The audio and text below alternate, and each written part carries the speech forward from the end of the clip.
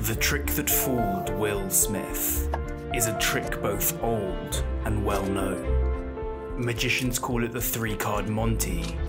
It left Will Smith mind blown. It was performed by a famous magician. His name is David Blaine.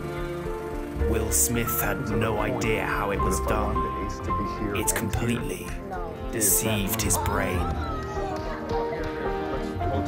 It was created in the 15th century, but no one knows by who. This is a powerful magic trick. Its secret is my gift to you. The magician has 3 cards. 2 of them are jokers and the other is a queen. All the spectator needs to do is follow the queen. The magician picks up the cards and throws the queen onto the table. He throws it again, and again, and again, and again, then suddenly mixes up the cards. He asks the spectator which card is the queen. If you guess this card, then you'd be correct. The magician says he's going even faster this time. He throws the queen onto the table and mixes up the cards. He then asks which one is the queen. This one here? No, you said this one here, didn't you? Again, the spectator is correct. This time, the magician says he will go even faster. Like before, he throws the queen onto the table, leaving the 2 jokers in his hand. The spectator is then instructed to follow the queen.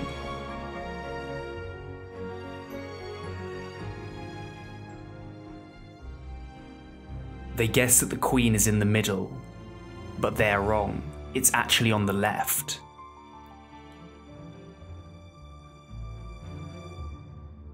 The magician then shows the spectator again.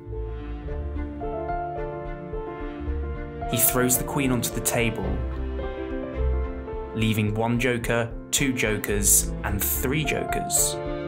The magician checks again. There's 1 joker, 2 jokers, and 3 jokers. The spectator's confused and asks where the queen is. The magician snaps his fingers and shows that all 3 cards are now the queens. And that is the 3-card Monty. If you are interested in learning incredible card tricks including flourishes, cuts, shuffles and more, and tricks that are just too good to reveal on YouTube, then check out my magic card course in the first link in the description below. The course contains some of the best tricks ever created and will give you the ability to walk into a room and impress anybody that you like. So go and check out Card Magic Pro in the first link in the description. To do this trick you need 3 cards, 2 jokers and 1 queen. Before you learn the routine you need to master the sleight, which is a false card toss. It looks as if you're tossing the bottom card like this, but in reality you're tossing the top card. Pick up a queen and a joker. Place the queen on the bottom and the joker on the top. Your hand position is like this. Your thumb should support both cards, and then your first finger holds the top card, in this case the joker, and middle finger holds the bottom card, which in this case is the queen. Now practice showing the queen and then flipping your hand over. As you do this, keep hold of the bottom card and release your first finger. This will create the deceptive illusion that you're throwing the queen onto the table, when in reality it's the joker. Keep practicing this move, and once you can do it consistently, then begin to learn the routine. The mechanics behind it are very simple, but you need to build the muscle memory to be able to do it consistently, so just keep practicing it over and over and you'll get it very soon. Now you're ready to begin the routine. Take a pencil and lightly mark the back of the queen on the outside in all 4 corners. This will mean that later on you'll be able to identify the card when it's face down. The markings are so light the spectator will never notice. Display all 3 cards and tell the spectator to follow the queen. Throw the queen between your hands. This is a convincer that sells the idea that you're always tossing the bottom card. Throw the queen onto the table and then mix up the cards slowly. The spectator will be able to correctly guess where the queen is.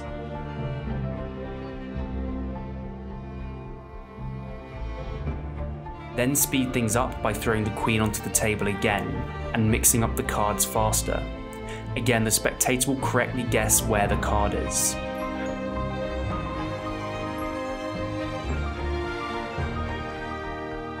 For the third time, perform the sleight you learnt earlier and do a false throw.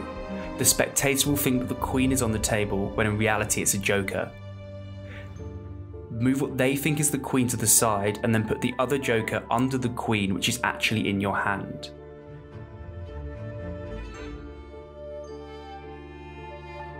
Do another false throw to apparently show that you're holding both jokers. Now mix up the cards and the spectator will always get it wrong because they're following the wrong card.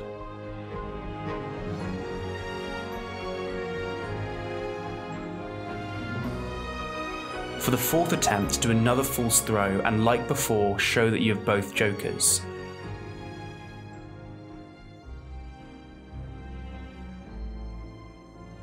Then turn over what they think is the queen that you've put to the side and show that it's also a joker. Find the queen by looking at the pencil mark on the back and then put a joker under it and do another false throw to show that there are two more jokers. Then turn over the third joker. Finally, use the markings on the back of the cards to find the queen and then move it to the bottom of the pile. Reveal the queen by turning the pile over and then turn the pile back over and slide off the top card. Then reveal the queen again and slide off the top card and then show the queen. Then finally show the queen, which would be the final card in your hand, and this creates the illusion that all three cards are the queens.